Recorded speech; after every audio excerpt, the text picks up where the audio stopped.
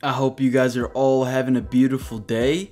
Easy Auto Fix here, and today we're gonna learn symptoms of bad piston rings. The purpose of piston rings is to prevent combustion gases from entering the crankcase, transfer heat from the piston into the cylinder walls, and also lubricate and scrape off oil in the process. Piston rings will be coiled around the pistons within the engine block. The first symptom of bad piston rings is poor performance. You'll notice your car feeling a lot more sluggish than usual. This happens because faulty piston rings will make your engine lose its compression, and without it, your piston can't compress the air/fuel ratio to create maximum power. This could be the reason why your car has been underperforming lately. The second symptom is a hard start.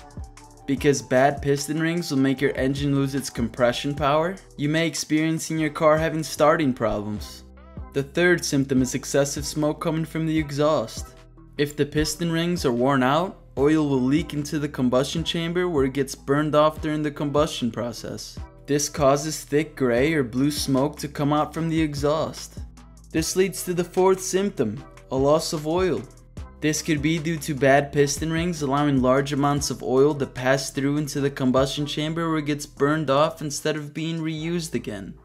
The fifth symptom is oil-fouled spark plugs. You might have time on a Sunday morning to replace your spark plugs to find out there's oil caked all over the electrodes.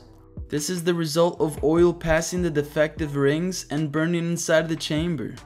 Good deal. We just learned symptoms of bad piston rings. I hope you guys learned something new in this video. Please like and subscribe so I can see you in the next one.